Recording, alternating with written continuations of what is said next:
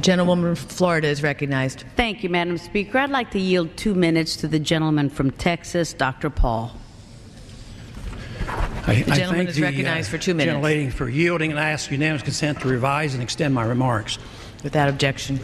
Madam Speaker, I rise in opposition to this resolution, not because I am taking sides and picking who the bad guys are and who the good guys are, but I'm looking at this more from the angle of being a United States citizen, an American, and I think resolutions like this really do us great harm. In many ways, what's happening in the Middle East, and in particular with Gaza right now, we have some moral responsibility for both sides in a way, because we provide help and funding for both Arab nations and Israel.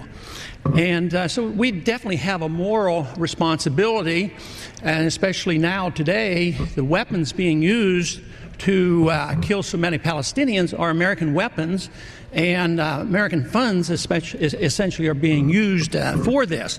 But there's a political liability which I think is something that we fail to look at, because too often there's so much blowback from our intervention in areas that we shouldn't be involved in. You know, Hamas, if you look at the history, you'll find out that Hamas was encouraged and really started by Israel, because they wanted Hamas to counteract Yasser Arafat. And you say, well, yeah, that was better then and served its purpose, but we didn't want Hamas to do this. So then we as Americans say, well, we have such a good system, we're going to impose this on the world. We're going to invade Iraq and teach people how to be Democrats. We want free elections. So we encourage the Palestinians to have a free election. They do, and they elect Hamas.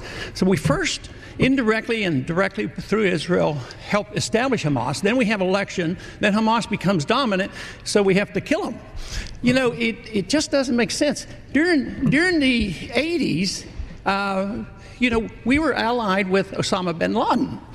And we were contending with the Soviets.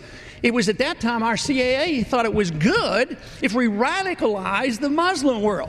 So we financed the madrasa schools to radicalize the Muslims in order to compete with the Soviets. There's too much blowback.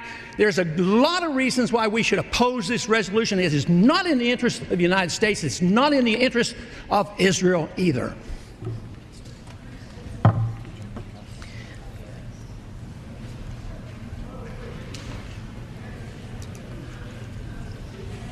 If this were a dictatorship, it'd be a heck of a lot easier. Just so long as I'm the dictator.